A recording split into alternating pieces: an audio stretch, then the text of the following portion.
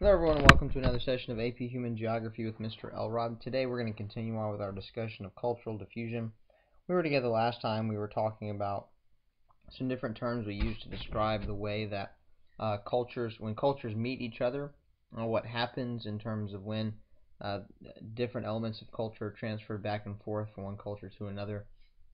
Today, just very briefly, we're going to extend that conversation and talk about a way that we can graphically represent the adaptation of culture. And when we look at the adaptation of culture, the way it's described is what's called an S-curve.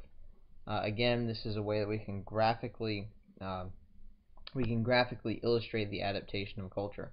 And an S-curve is exactly what it sounds like. It is a graph with an x-axis and a y-axis that looks like an S, kind of an elongated S. And we'll look at what I mean by that in just a minute.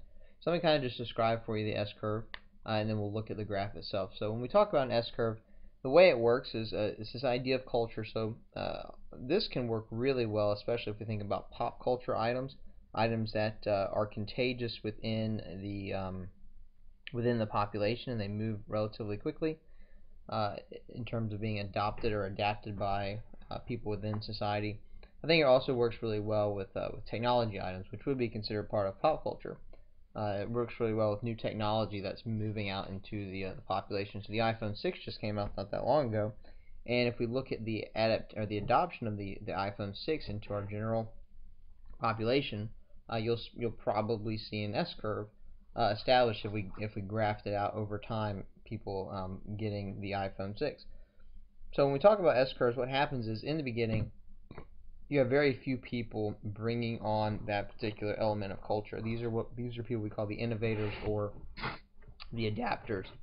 And so these are the people that are on the kind of the cutting edge of cultural adaptation. They're the ones who are kind of the first to recognize things that are going to be a part of the larger culture, or the ones who maybe are the most important, and so they're the ones who begin to pick up on those elements of culture at first. So if you think in terms of technology, the innovators, the adapters are the ones who really like cutting edge technology, and plus, not only that, they have to have the financial capability of purchasing that new piece of technology. Not everybody has the money to go out and buy a $500 iPhone the first time that it comes out, and so this is very few people are going to be picking up on this particular element of culture. So what begins to happen over time is that we're going to see more and more people begin to bring on this element of culture, and so more and more begin to pick up on that particular item. And that's going to continue on, and it's going to happen even faster. And during this period, we have what's called the majority adapter. So this is the period of time in society when most people find either this particular element of culture acceptable or accessible, if we're talking about technology and things along those lines. This is when most of your people are going to be picking up on those things. And then you have the last stage, and this is when the curve begins to flatten out, mainly because you don't have many more adopters who are bringing on that element of culture. And anybody that does at this particular stage is what's called a late adapter or a laggard. And I would consider myself a self-professed laggard.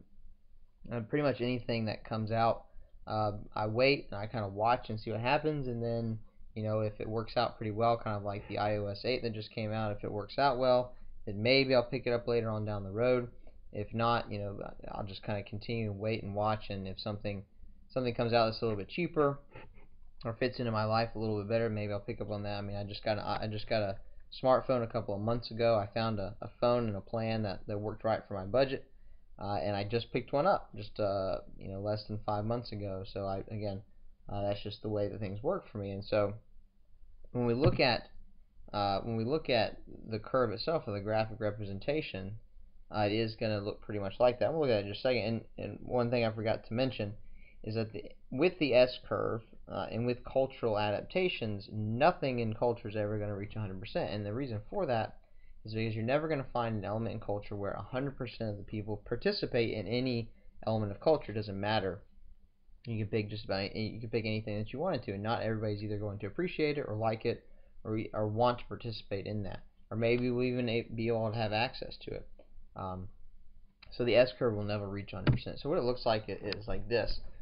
So again, we have the early adapters, the innovators at the beginning of time, and then over time you have this gradual uptick, and then it becomes either more acceptable or more accessible by society. That's where you have majority adapters, and up here at the top you have these laggards or these late adopters. And again, this is how we could pretty much any element of culture we could graphically map that out as it moves through and diffuses into society. So that's all we're going to do for now. When we come back next time into our next video, we're going to be looking into the specific elements of culture, specifically looking at language and religion.